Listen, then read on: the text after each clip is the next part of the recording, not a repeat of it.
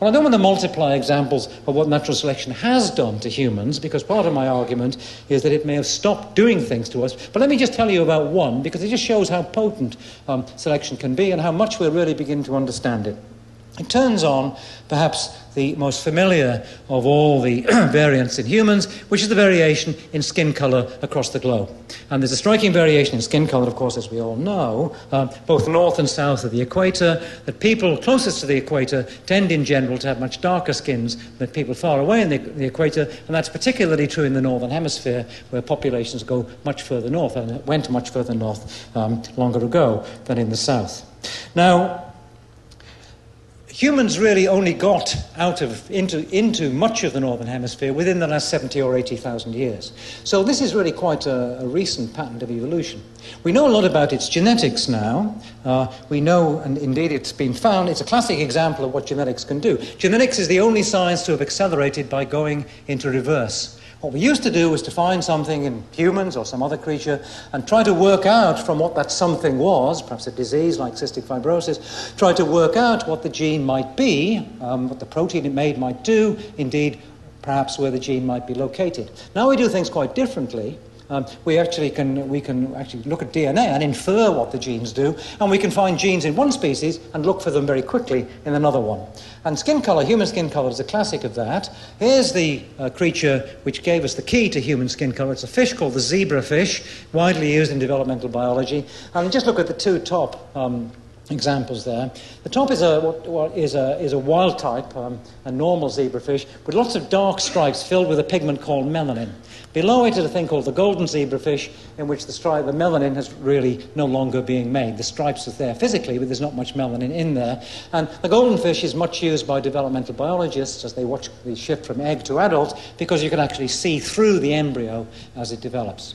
Well, it didn't take long with classic genetics to find where the mutation in the fish was, and it took only a millisecond to put it in the huge DNA database that we now have in humans and find the same gene in humans. And we found the same gene in humans, and very quickly it became clear that there were two different versions across the world.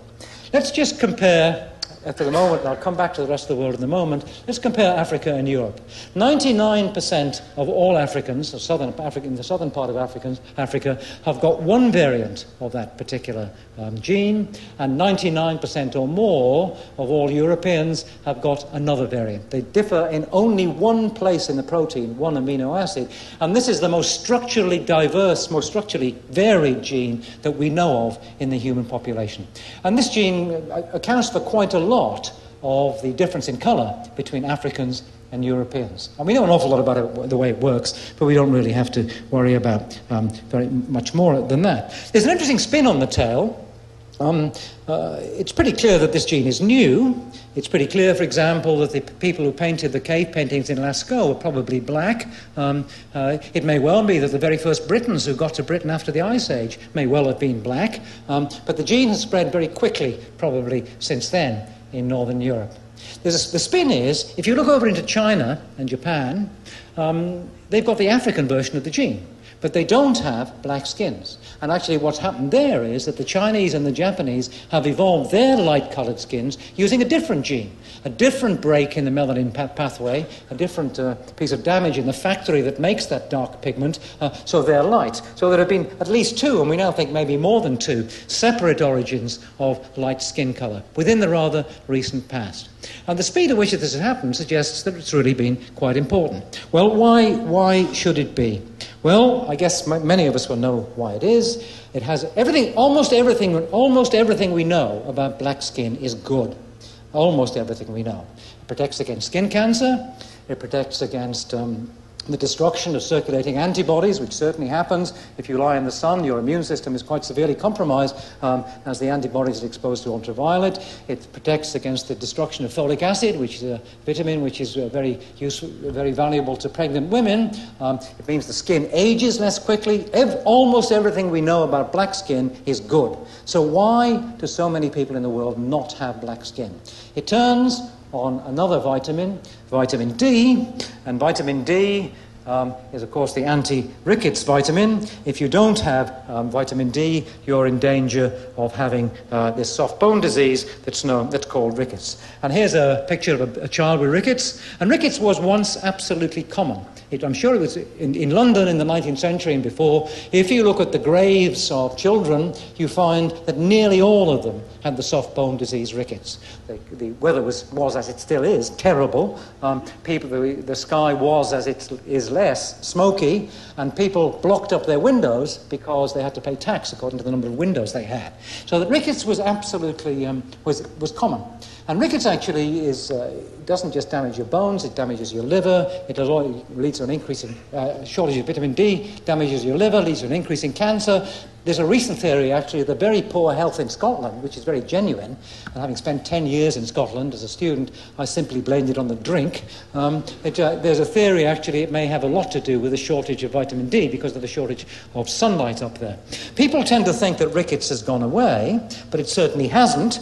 Rickets is still common. It's the second commonest non-communicable disease of children worldwide, and it's particularly common among people with dark skin living away from their native continents near the equator.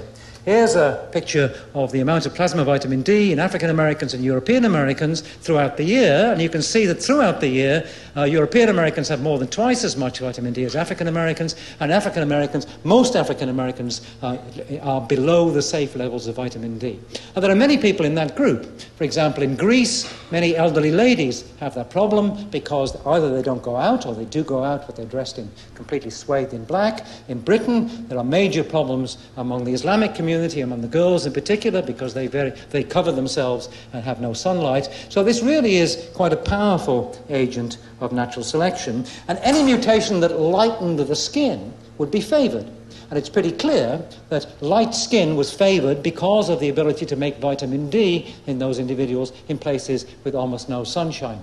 And the figures are now quite impressive. If you were to stand outside, and I don't recommend it, in the sunlight today, with only your torso exposed for 10 minutes, and if you had light skin, that would make enough vitamin D to allow you to stay healthy. So the effect is powerful. This vitamin D theory has recently also explain perhaps the most important question in human population genetics, which is, of course, the origin of the blonde. Here's an Australian person with that rather rare mutation. Here's a British equivalent. This is Boris Johnson, the buffoon Boris, who was the mayor of London. Both of these have this rather rare appearance of having very light-coloured skin and very light-coloured hair and very pale skin. And there are people with even paler skins and red hair. Now, the interesting thing about the blonde is before people began to move around the globe, this particular mutation was actually only... we know a lot about the genetics of it now. I won't go into it in detail, but there are particular genes which, if you've got certain variants of it shown in darker there, they give you either red hair or blonde hair, also give you sensitivity to sun and blue eyes. These people were really rather rare until recently, and all of them were found within about a few hundred kilometres or 1,000 kilometres of Copenhagen. This is the incidence of light hair in Europe, from almost zero to really up to 80% or so in Scandinavia.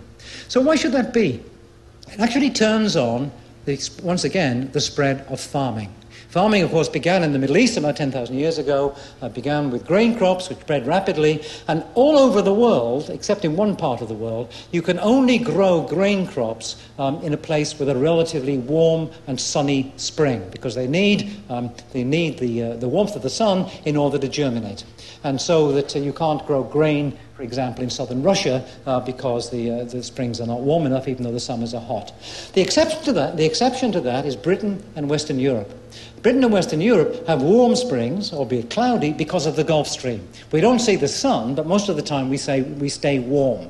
So that people, as farming spread, could spread in large numbers with farming, and farming didn't arrive until really not very long ago. It's a pretty awful slide, but what it shows is that farming got into England about 5,000 years ago, into Scotland about 3,500 years ago, and into Scandinavia about 2,000 years ago.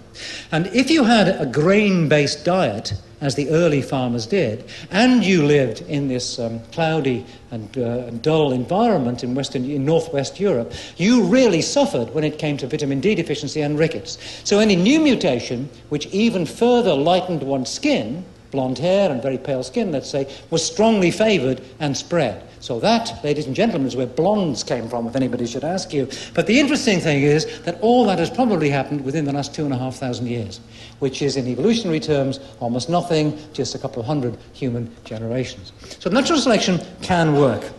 And it works on death. Those diagrams of gene frequency changes, every one of them has got a tragedy or millions of tragedies in it, because the evolution of blondes involved the death, through rickets, of many millions of children who did not have the appropriate genetic change. Some survived and some did not. There were real differences in their prospects depending on what genes they carried. Plenty of raw material for natural selection.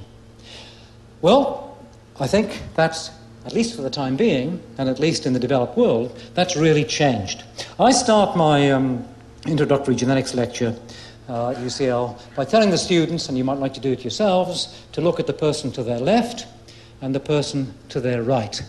And this being the first lecture, they actually obey what I tell them, but the last time they do it. And they'll do this in a rather bemused fashion. And I say reasonably accurately, I say 2 out of every 3 of you will die for reasons connected with the genes you carry.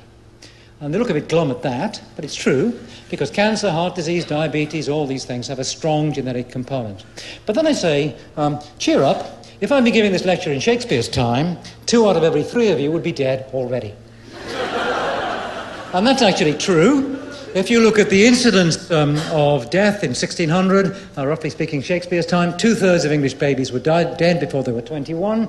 In Darwin's birth time, 1800 or so, just a little bit more than half. And nowadays, 98, 99% of all babies in the developed world, of course including Australia, including Japan, much of China, last until they're 21 years old. Well, that's great, but what it means is there are no differences. Plenty of those babies who died listening to Hamlet, while their parents were listening to Hamlet, died for genetic reasons. They died because they could not resist cholera, let's say. They may have died of rickets, may have died of starvation, and they couldn't cope with that. Now we all stay alive.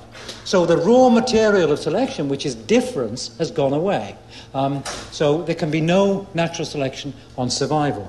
However, natural selection is it's a bit like the driving test. It's a 2-part exam. We've all passed the first paper by definition because we're all, at least we hope we're all still alive, okay? But many of us, myself, I'm sorry to say included, have failed the second paper because we have no children. So in order to pass the natural selection exam, you must pass the survival test and the fertility test, or the fecundity test, as it's called. And there are plenty of differences there, too. And historically, some of those were very big. They're much bigger for males than for females, because the number of children that a woman can have is limited by the simple facts of biology. The Guinness Book of Records, that absolute centre of dependable scientific information, has one woman who claims to have had 37 children, which seems a lot, but I suppose it's just about possible. That's nothing, I can assure you. Here's a picture of a young family. Where are we? On holiday in Sweden, taken in the 1960s. That charming young lad with a red circle around his head is Osama bin Laden. And this is a picture of him on a holiday with his half-brothers and half-sisters in Sweden. Okay? And Mohammed bin Laden, his father, had 22 wives and 53 children. And in the year of Osama's own birth, he had 6 children. Osama himself had, last time they were counted, he had 5 wives and 22 children. But that's nothing. If you go back into history, you find that's really very common. I dug out a guy called Mulai Ismail the Cruel of Morocco, who lived in the 18th century in a little mountain kingdom in the north of Morocco, and he admitted, rather grudgingly, to having had 888 children. Many people accuse him of having had more, but he denied all knowledge of the other 200 or so. And he may well have done. And of course, there was more than one Mrs. Mulai Ismail the Cruel. There may have been 100, maybe more. If there were 100 Mrs. Mulais, there were 99 Mr. Glums out there who didn't have a wife, didn't have any children at all, so that there was massive variation in male mating success. And that seems to have been true for much of history. I can give many examples of it, but one of the joys of being male is that you have a Y chromosome, okay? And the Y chromosome tells you the history of the male rather than the female lineage. As I often point out, the Y chromosome of men and chimps humans and chimps has diverged much more than the X chromosome has, and women having two X's are hence genetically closer to chimps than men are. Discuss, as they say. But from our point of view, what's interesting is that you can use the Y chromosome to look at the pattern of male reproductive success. This has been done in many parts of the world, and what you often find, and I'll give you an example from Ireland here. In some places, for example, in much of mainland Britain, and I'm sure in most of Australia, most of the newly settled parts of the world, everybody in this room has got his more or less unique version of the Y chromosome. There's lots and lots of diversity in the Y chromosome. But in some places that isn't true. And here's the pattern that takes place in Ireland. And you can see that in northwest Ireland, up to 1 male in 6 has one particular version of the Y chromosome, one that's very slightly changed from it. And nearly all of those males belong to one of half a dozen families with particular surnames, all of whom claim descent from the High Kings of Ireland. And the High Kings of Ireland, who ruled Ireland for many hundreds of years, were basically warlords, as of course there were warlords all over Europe at that time. They had lots of kids. Many of them, all of them, trace their ancestry to a guy called Neil of the Nine Hostages. Neil once took St. David hostage, so he was a really effective hostage taker. And Neil of the Nine Hostages, like Mullah Ismail, is supposed to have had hundreds of children. And that historic event is still manifest in the genes of the modern Irish population. So there were massive differences in reproductive success, some of which may again have been raw material for natural selection. And once again, those differences have gone away. Here we have the picture of fertility in Europe over the last century and more. The mean number of children has gone down, but that's not what I'm going to concentrate on. I'm going to concentrate on the variability in the number of children. And you can see that as in 1920 or in 1880, there was a huge spread over different places and populations in the number of children that people had. By the year 2000, it's almost disappeared. Okay? And now, all over the developed world, most people have 0, 1, 2, 3, 4, perhaps 5, perhaps 8 children, very rarely. Nobody has 888. So once again, the raw material difference of natural selection has disappeared. Now you can put those two figures together, differences in survival and differences in reproductive success, and you come up with a statistic that's called the opportunity for natural selection. And if you plug those into the historical figures that we know about, more than 90% of the opportunity for natural selection to work in humans has come to a stop, at least for the time being, and at least in the developed world. So I'm pretty confident of the statement that Darwin's central mechanism, natural selection, in humans, that too has lost much of its power. Well, let me turn finally, and rather briefly, to the third question about change. Evolution at random, evolution in small populations. And Darwin, of course, Darwin didn't actually do much in the Galapagos. It's much talked about, but he only spent 5 weeks there. He spent longer in Australia than in the Galapagos. He made a few vague notes about change, but he became very interested in island populations later in his life, and he noted that many species, unique species, were found on islands, as of course we now know. If you're a bird watcher, you know that every South Pacific island tends to have many endemic birds of its own. And that's because island populations are insulated from being swamped and overwhelmed by surrounding populations that may be responding to different kinds of evolutionary force.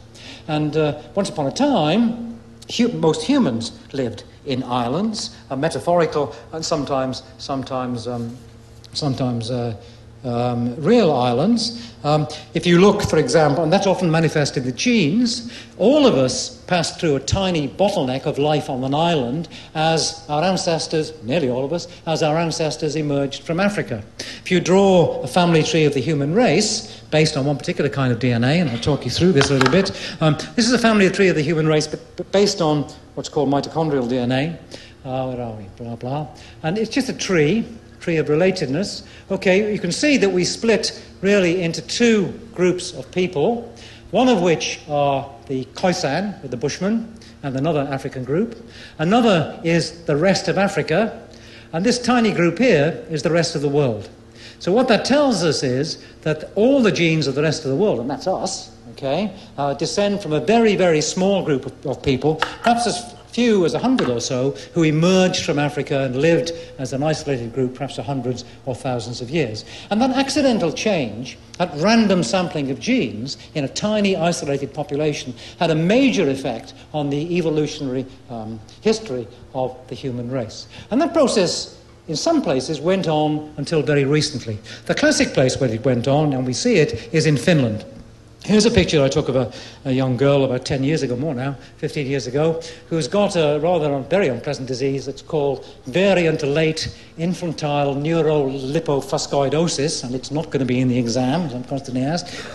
And she's got 2 copies of this particular gene, and she's really has severe problems because this is a bit like, in some ways, a bit like Tay-Sachs disease. It leads to a disappearance, a destruction of the nervous system, and unfortunately this young girl by now will certainly have passed away.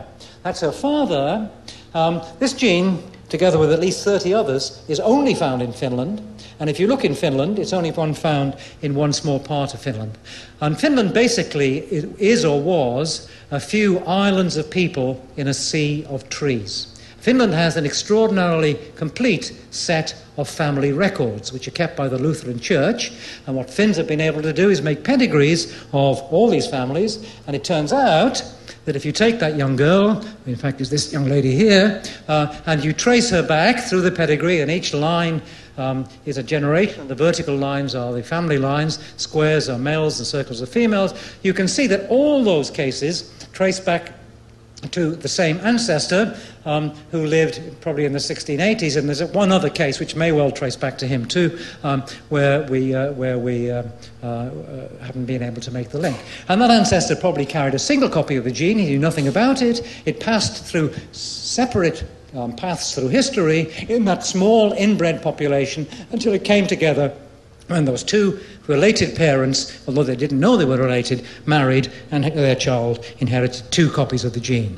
Now, that pattern of marrying a relative was until recently really very common because actually people had no choice. People lived in small, isolated communities and married the girl or the boy next door because there was no alternative. And cousin marriage, in particular, again, until recently, was really quite common. People really had no choice. But now, of course, they've begun to move. And people have begun to move, obviously, in Australia, enormously so. But even in most places where people have not emigrated, there's been a huge amount of movement. And one of the ways you can study that movement is by the movement of surnames. Darwin was the first person to notice that. Another genius piece of work by Darwin. He realized that if you wanted to ask how often did people marry their relatives, all you had to do was to ask how often does somebody marry somebody with the same surname as themselves. That doesn't work very well with a common name like with mine, Jones, but it works very well with a rare name like Darwin, or the people I'm staying with will call them Crick. Okay, here's the pattern of Jones in 1881, and you'll see that we were carefully kept behind the separation fence at the Welsh border.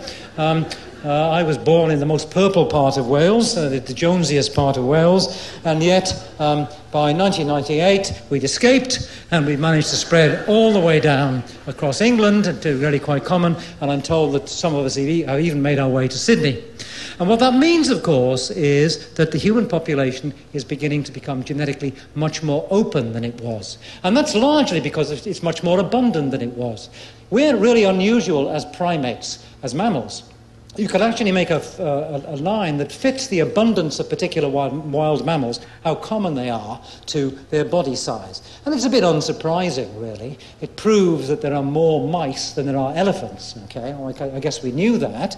You can put humans on that line. Every mammal fits on that line apart from one, and that's us, that's humans. And we're 10,000 times more abundant than we ought to be if we were simply wild primates. The natural population of the world is not 6 billion, as it now is. It should be something like the population of Glasgow in Scotland, or the population of Newcastle, north of Sydney, something like 500,000. That's the natural population of the world.